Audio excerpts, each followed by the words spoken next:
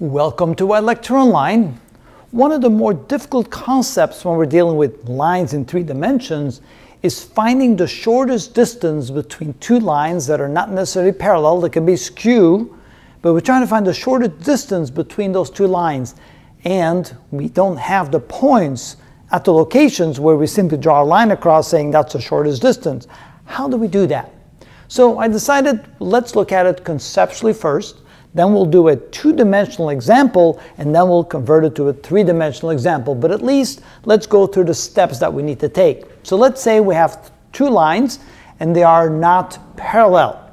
Each of the 2 lines does have a parallel vector, v1 and v2, and we do need to know a point on either one, on both of the lines. So we need to know a point on line 1, and we need to know a point on line 2. That is absolutely required.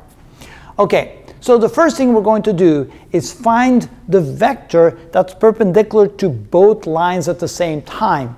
In order to do that, we're going to simply take the cross product of vector 1 and vector 2. Since vector 1 is parallel to line 1 and vector 2 is parallel to line 2, if we take the cross product, we get a third vector which is perpendicular to both v1 and v2, which means it's perpendicular to both line 1 and line 2, and let's call that vector vector A.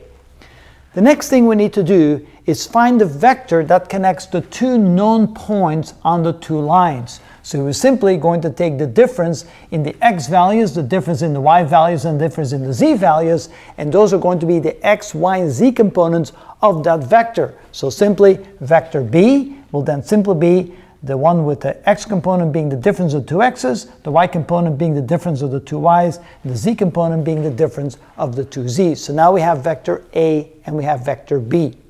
Vector B connects 2 points, one on each of the lines, and vector A is perpendicular to both of the lines. Then we're going to take the dot product of vector B with the unit vector of vector A. In other words, we take vector A and divide it by its magnitude to simply get the direction along vector A. Remember, vector A was simply perpendicular to both lines 1 and 2.